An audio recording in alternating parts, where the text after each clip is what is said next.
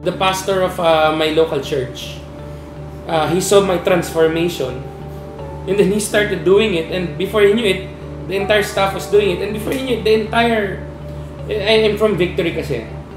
The entire Victory movement was like into running and triathlon already. All because, you know, they were citing my experience. Like, this guy who used to be so big is now doing all these things. If this guy can do it, we can do it. And basically,